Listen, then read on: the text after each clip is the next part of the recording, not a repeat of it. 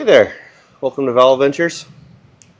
A couple months ago, maybe 3 months ago, I was up here turning concrete form boards, old 2x12s, soaked with concrete, into window frames. These right here. I then talked to my brother-in-law about getting some custom vinyl frames made that I could glaze myself with the glass door units, or the glass units out of commercial glass door freezers. And here's the result. This is a triple pane, high strength, tempered safety glass. Leftover was going to be thrown away glass door out of a freezer, like you'd see in a Costco or a Sam's Club or a grocery store.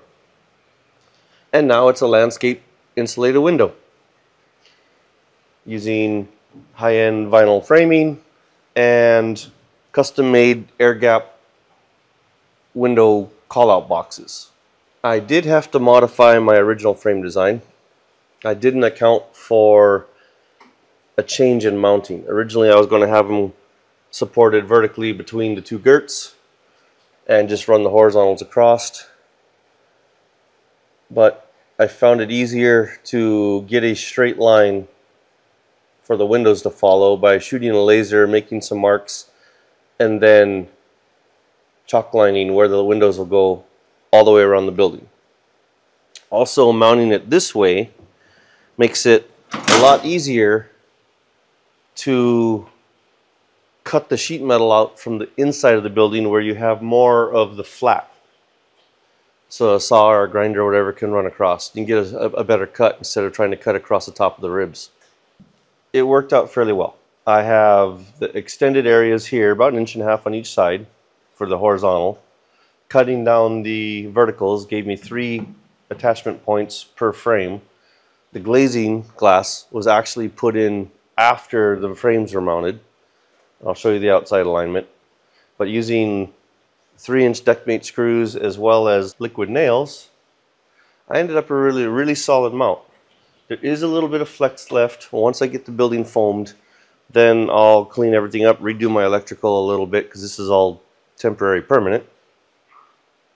And then I'm going to do some plywood sheeting along in here, which will fasten into these, then they'll be rock solid.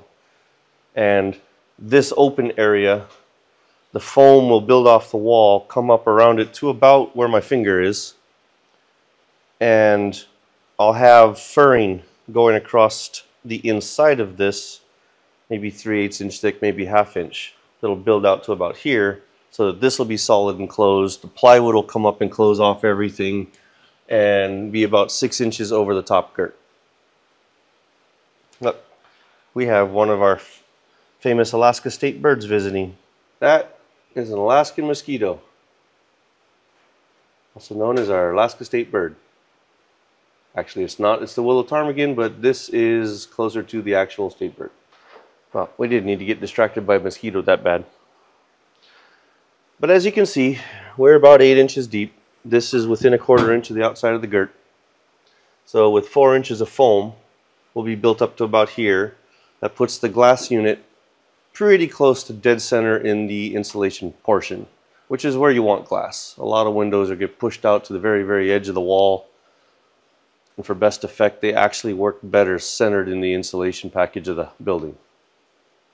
But this will get furred in, this will get sprayed, this will get sheathed with 3/4 inch plywood so I can attach anything to a wall anywhere I want it.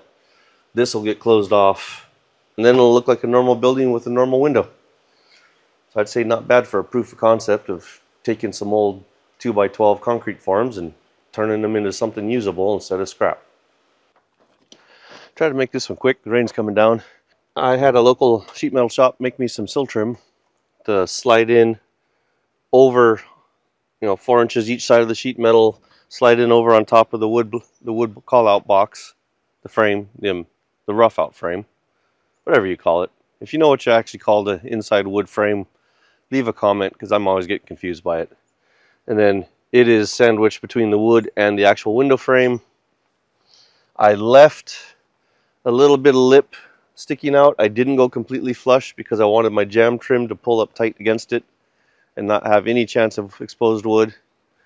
The jam trim is left over that came with the building package for the doors. It's also the same as what they use for the windows from this company, and same as the header trim.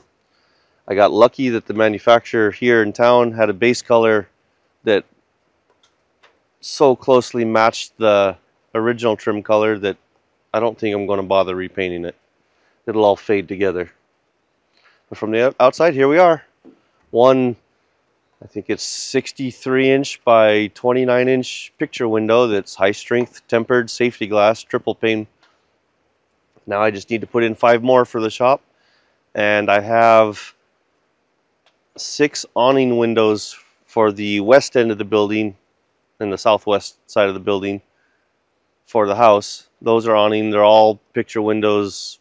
They're going to be the same orientation, same height. They're 5 inches shorter due to manufacturing limitations, and I couldn't use the triple pane glass doors in them. I had to have new units made.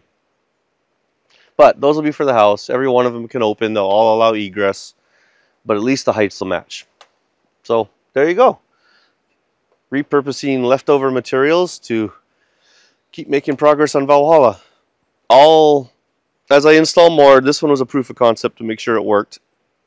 I'll video how I'm putting the frames together, putting them into the wall, and attaching them in upcoming videos. Probably next one. I'm hoping to get back up here in 3 or 4 weeks. Until then, you've been watching Vowell Adventures. I'm Ryan. It may be raining, but I'm having a great day, so hopefully you will too. Thanks for watching.